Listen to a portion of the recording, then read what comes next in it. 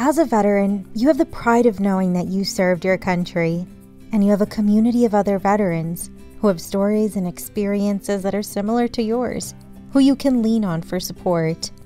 Even with this support, being a veteran can be really challenging, especially when you are in the process of reintegrating into civilian life. After witnessing horrific sights and enduring highly stressful situations, it can be hard to return to your life at home. You may worry that others will judge you if you talk about your experiences, or that your connections with others will never be as strong as they used to be, as they cannot fully understand what you've been through. Meet Alia. Alia is a veteran who recently started college after returning from Afghanistan, where she served for 12 months. One day, when she was riding in a Humvee with 3 fellow soldiers in Afghanistan, the vehicle drove over an improvised explosive device, causing it to detonate. Thankfully, no one died, but one of her fellow soldiers sustained serious injuries. Many nights, Alia has nightmares about that day in Afghanistan, making it hard for her to get restful sleep. Due to the stress from her frequent nightmares and lack of sleep, she has begun taking sleeping pills every night.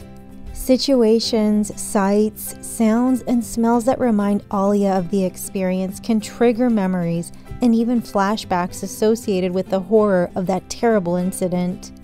Once, in class, a student's heavy textbook fell off his desk and crashed onto the tile floor. After hearing the loud noise, Alia began sweating and shaking. She ran out of the classroom and into the nearest bathroom to recompose herself.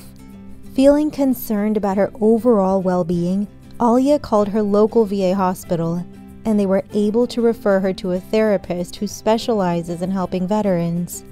With the support of her therapist, Alia is developing coping strategies that are helping her to be more successful in school and in her personal life. Alia is not alone.